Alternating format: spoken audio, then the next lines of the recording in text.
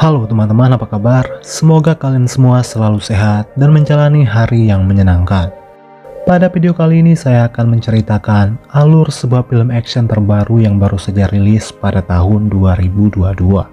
Film ini berkisah tentang seorang pria yang baru saja terbangun dari rumah sakit dalam keadaan lupa ingatan. Lalu ia mendapati dirinya menjadi incaran sekelompok mafia bersenjata lengkap.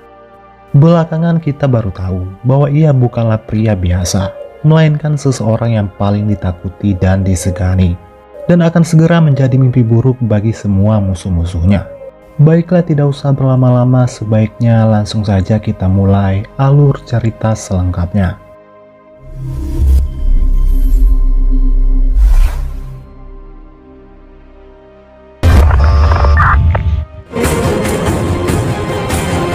Film diawali memperlihatkan seorang pria yang berusaha kabur dari seseorang sambil membawa sebuah koper di tangannya. Namun saat di jalan raya ia ditembak oleh sekumpulan orang bersenjata. Alhasil pria tersebut mengalami kecelakaan fatal karena mobil yang ia kendarai terbalik.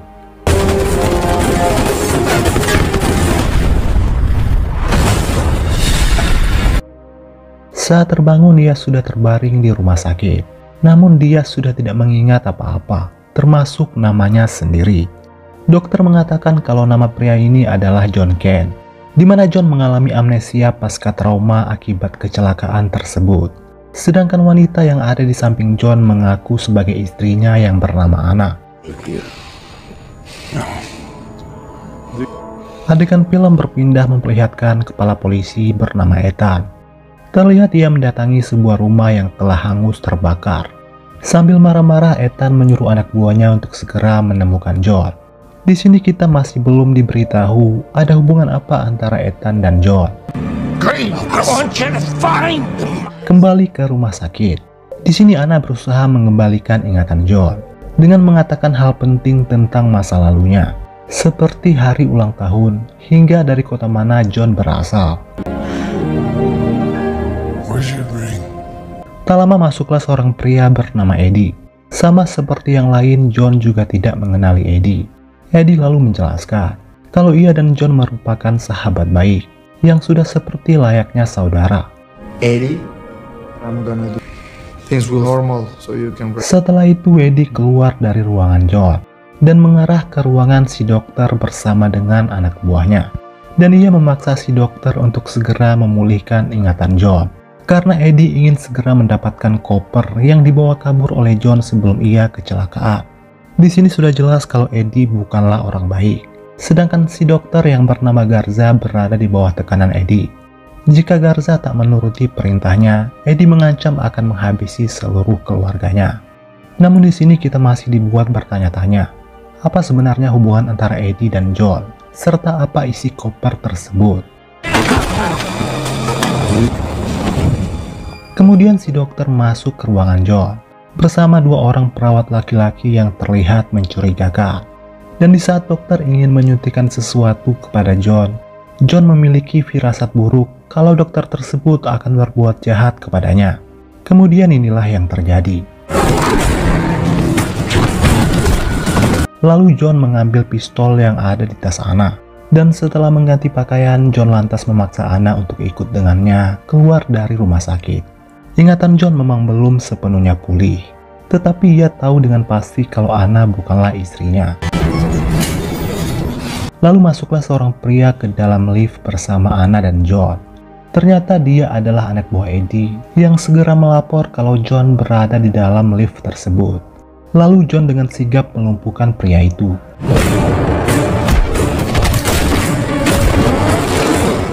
Saat keluar ia kembali dihadang oleh seorang anak buah Eddie, hingga dengan terpaksa John masuk lagi ke dalam lift. Namun sialnya lift yang John naiki tiba-tiba macet karena Eddie telah mematikan tenaga listriknya. Kemudian John mengambil ponsel milik anak buah Eddie. Selanjutnya ia naik ke atas gedung dengan memanjat tali. Hingga saat Eddie sampai ke dalam lift, John dan Anna sudah sampai ke atas. Kemudian Eddie menelpon John lewat HP anak buahnya. Di sini Eddie mengatakan kalau ia hanya menginginkan koper yang ada pada John. dan Eddie bertanya di mana koper tersebut.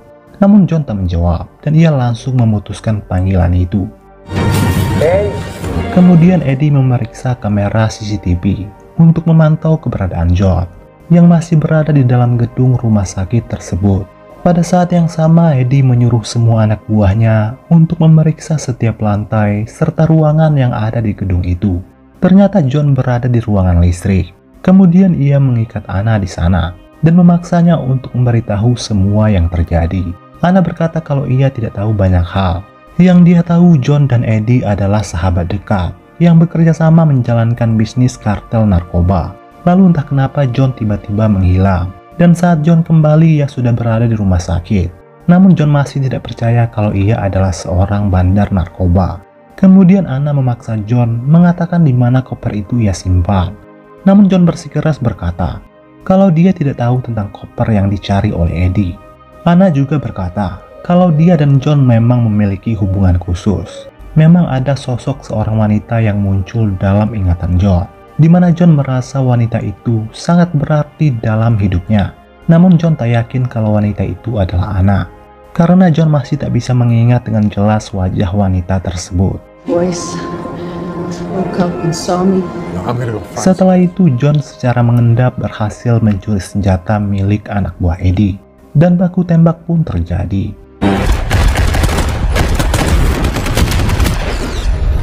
Di mana John berhasil melumpuhkan beberapa anak buah Eddie. Kemudian John masuk lagi ke dalam ruangan ia dirawat. Di dalam dompet miliknya John menemukan potongan kertas menu sebuah kafe yang bertuliskan nomor rekening beserta nomor telepon seseorang. Lalu tiba-tiba anak buah Eddie masuk dan langsung menyuntikkan cairan bius ke leher John. Di dalam pengaruh obat bius tersebut, John berusaha melakukan perlawanan. Tak lama setelah berhasil melumpuhkan pria tersebut, beberapa orang anak buah Eddie kembali berdatangan dan berusaha menangkap John. Beruntung John berhasil mengalahkan mereka semua.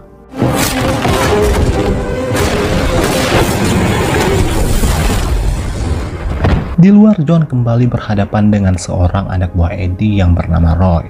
Namun lagi-lagi ia berhasil lolos. Kemudian John bersembunyi ke ruangan dapur. Di sini Roy sempat membuat John terpojok. Namun John berhasil membalikan keadaan sehingga perkelahian sengit kembali terjadi.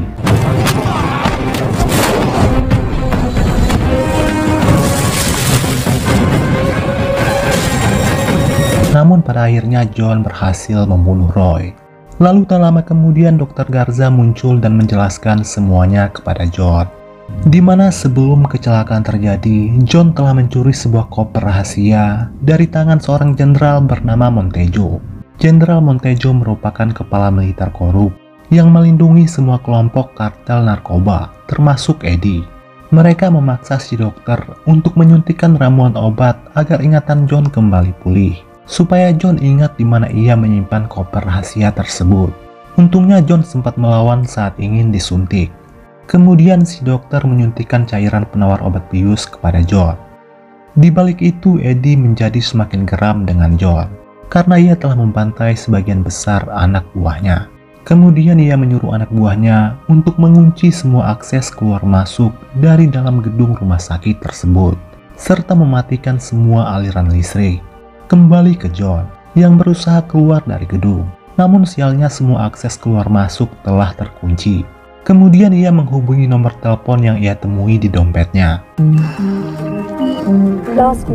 Ternyata itu adalah nomor Ethan, si ketua polisi. Dan rumah terbakar yang ia selidiki ternyata adalah rumah John. Dari pengakuan Ethan, ternyata John adalah seorang anggota polisi anti narkotika. Mendengar hal itu jelas membuat John semakin kebingungan. Karena sebelumnya Anna berkata kalau ia adalah seorang bandar narkoba. John mengatakan kepada Ethan kalau ia tidak ingat apa-apa setelah mengalami kecelakaan. Namun sialnya sinyal telepon itu mati secara tiba-tiba.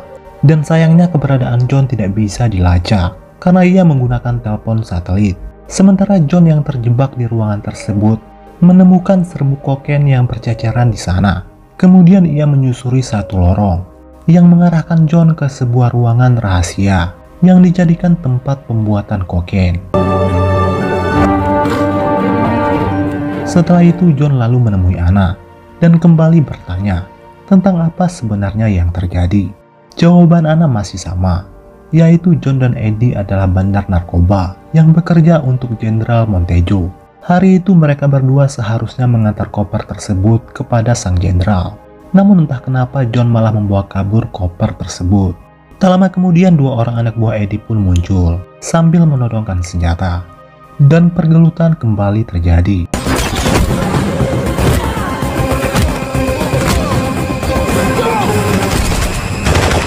Sementara anak buah Eddie yang lain mulai berdatangan. John kemudian melumpuhkan mereka semua dengan cara meledakkan sebuah tabung gas yang ada di sana. Namun sayangnya John sempat terluka akibat ledakan tersebut.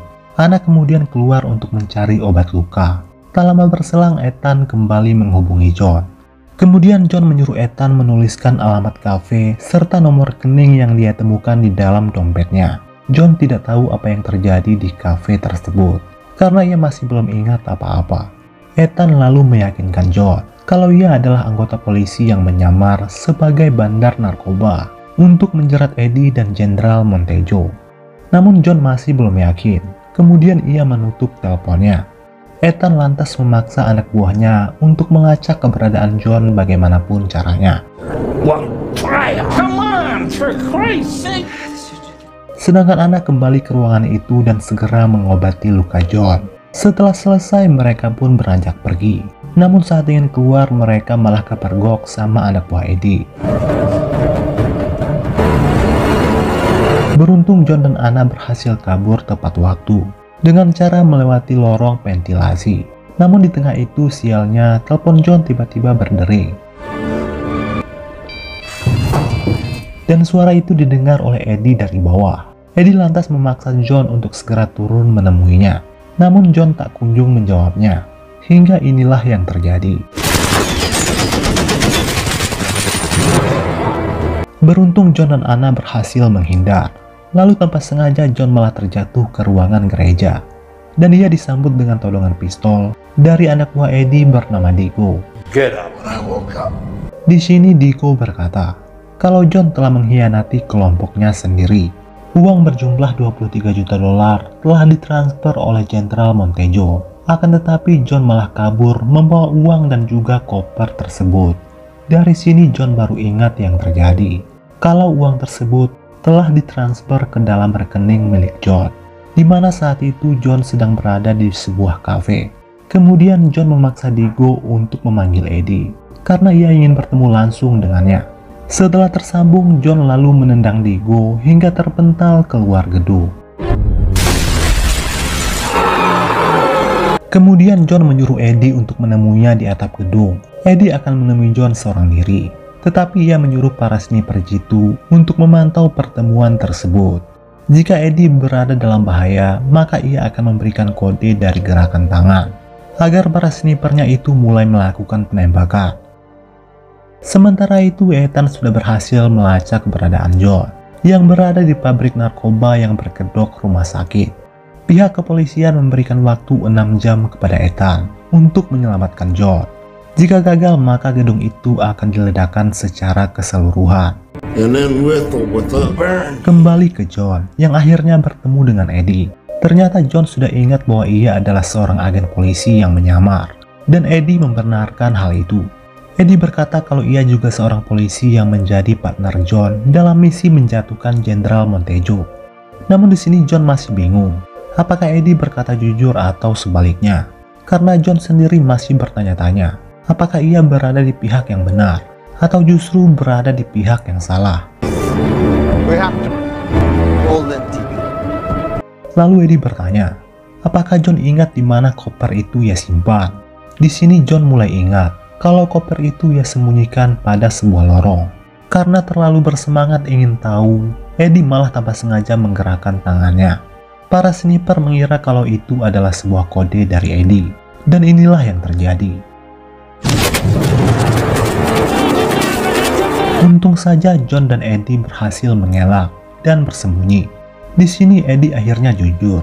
Dia bukanlah polisi, melainkan bos kartel yang dipaksa untuk membunuh Eddie. Namun hal itu sangatlah berat bagi Eddie, karena ia sudah menganggap John sebagai saudaranya. Mendengar itu, John pun segera melompat dari atas gedung dan berhasil masuk ke dalam ruangan dengan selamat. Lalu Ethan kembali menghubungi John. John berkata kalau ingatannya belum sepenuhnya pulih.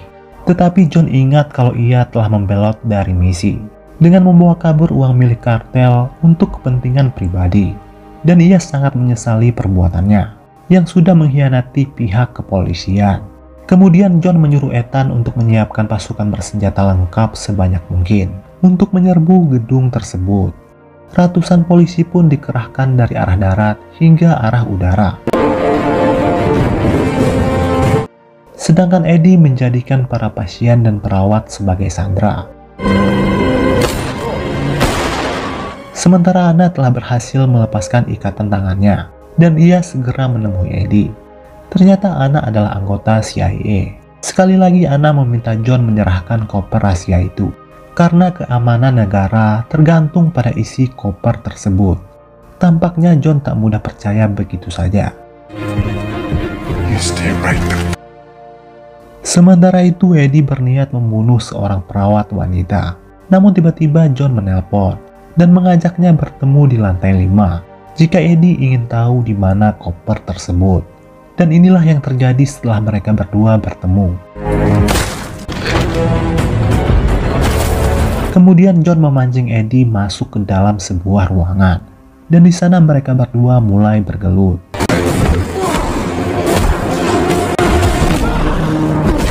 Dan di saat Eddie ingin menghabisi John, tiba-tiba Anna muncul menyelamatkannya, hingga akhirnya John pun tewas di tempat. Dari sini John baru ingat kalau sosok gadis yang ada di pikirannya selama ini ternyata adalah Anna, di mana mereka berdua adalah pasangan kekasih. Dan ternyata Anna telah berhasil mendapatkan koper itu, yang selama ini disimpan oleh John di kantor Dr. Garza. Pada saat yang sama, Ethan dan pasukannya muncul. Hingga akhirnya Anna dan John berhasil dievakuasi. Namun inilah yang terjadi saat mereka ingin mengambil koper itu dari tangan John. John menolak menyerahkan koper tersebut sebelum ia tahu apa isi di dalamnya. Ethan berkata, di dalam koper itu terdapat rahasia kotor para elit negara, termasuk presiden. Di mana selama ini Ethan telah memanfaatkan John untuk mendapatkan koper tersebut, tentunya atas perintah dari sang presiden. Setelah Ethan tewas, John dan Anna pergi sambil membawa koper beserta uang 23 juta dolar tersebut, dan film pun selesai.